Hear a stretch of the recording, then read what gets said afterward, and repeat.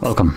In front of me is a REALME GT Master Edition, and today I'll show you how to put this device into recovery mode.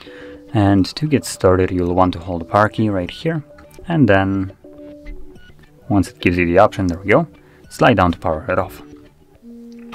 Once the device is off, you want to hold power key again and combine it with volume down, both of those keys at the same time.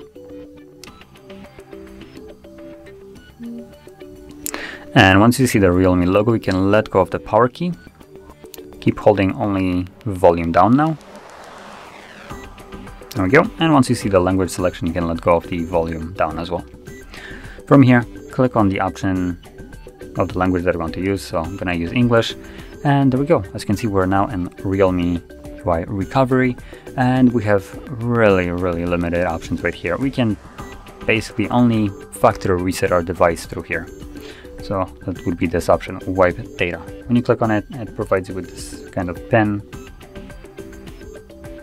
and then it gives you the format data option.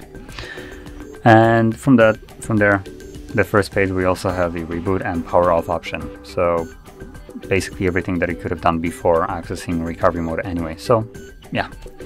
Now if you want to leave this mode, you can select one of those. Either one will work, though if you select power off, you will need to power on the device. So I'm gonna choose reboot, confirm it, and this will take me back to Android.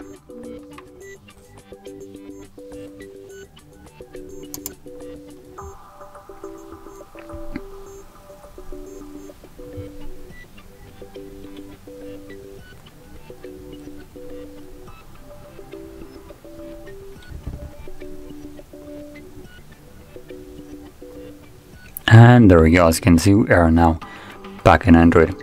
So if you found this very helpful, don't forget to hit like, subscribe, and thanks for watching.